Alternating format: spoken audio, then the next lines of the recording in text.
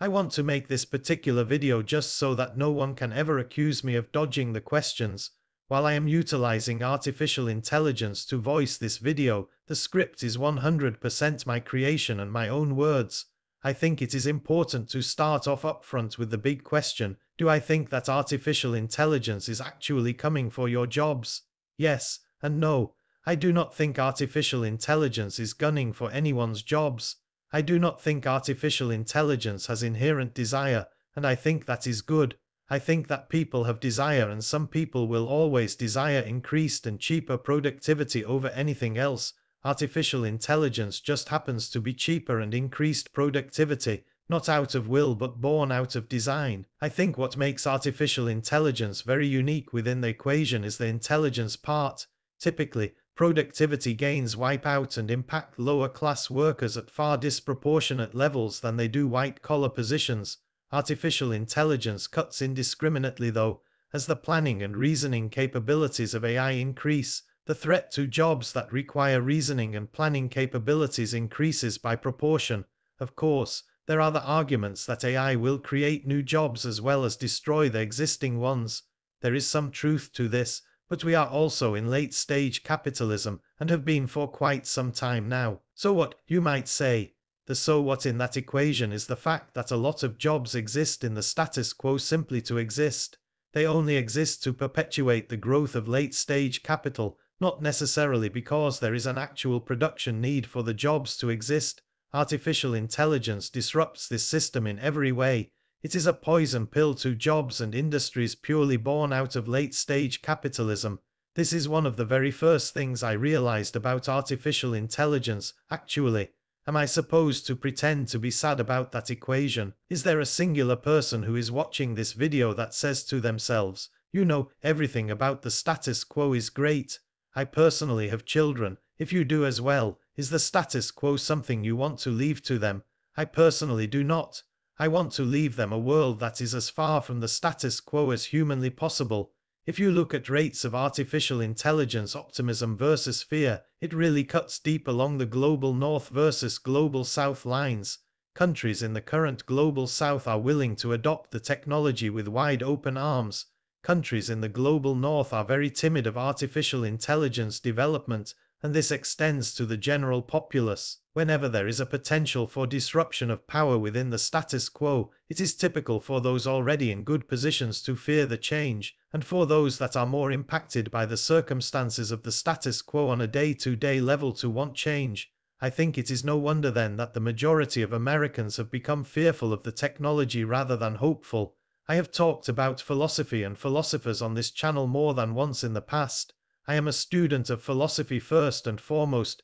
Kierkegaard argued that to hold on to a desire for things to not change is the height of absurdism. The world, the universe itself is built on the concept of change, yet society is built on the notion of control. Another philosopher that I revere called this schism, the schizophrenic break that exists within modern society. Modern society is built on an illusion of control that does not actually exist, but therefore everyone in the society clings to illusions of control. If you want me to make a personal doom and gloom prediction, I think that the single element that makes any doom and gloom potential future scenario involving AI most probable is capitalism. Do I think AI will be weaponized? Yes, I think someone will find a profit motive to do so at some point, and the profit motive will become overwhelming. Do I think AI will be used in exploitative ways? Yes, I think someone will find a profit motive to do so, and the profit motive will become overwhelming. You can cite a slew of bad scenarios that I could possibly think up along those lines. Every scenario that I can think of along those lines involves a human element to it. I think that ultimately, artificial intelligence is only going to learn what we teach it. Right now, we are teaching it that we as a collective fear losing this made-up concept we have recently created over the past few hundred years called jobs more than anything else on this planet. I get what it feels like to be on the front lines of the job losses and the threats of it. I have basically built my career in the Martech industry very specifically. Out of all of the sectors of it, my industry has been blown to smithereens by artificial intelligence. It was another aspect of the technology I realized as soon as I laid eyes on it. I didn't get mad at the AI as soon as I had this realization. It is not the AI's fault. I transitioned to the artificial intelligence field personally at what I think was the perfect time. I did not do that accidentally. It was a hard decision to make. I left a six-figure career in the dirt for the complete unknown. A little over a year later, I am in a better position than 99% of my former peers, as they are now starting to realize what I realized a few years ago. All of this to me equals the perfect storm. The one perspective I cannot wrap my head around as the storm winds continue to build is the ones who blame artificial intelligence. As outlined in the very first paragraph, AI has no innate desire. If it possessed even 1% noticeable desire, I would be a lot more scared.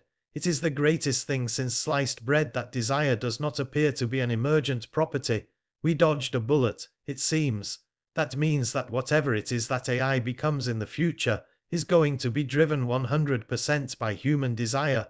The human in the equation will it along, not the AI. Why get mad at the AI then? What makes a human and what exactly does that mean?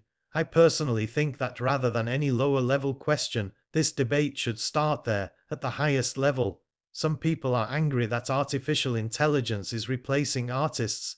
How is it doing this? I have created more art in the past year than I had in my entire lifetime previously. My appreciation for it has only grown. How could artificial intelligence replace art? That is antithetical to what art is. At the end of the day, there has never been a movement that was all in on the status quo that has been looked back favorably upon by history. I think the same exact thing will unfold with this debate in the end. The people against advancement will most likely be judged harshly by history. That is simply playing the historical odds. It has also never done anyone any good to stand there and be mad that their industry and source of income are going through massive transformations. I wasn't given a personal choice in the status quo changing, same as everyone else. I did take the choice upon myself as to how I would react to that knowledge though, as it is the only part of the equation I can control. I fear the status quo far more than I would ever fear AI, personally.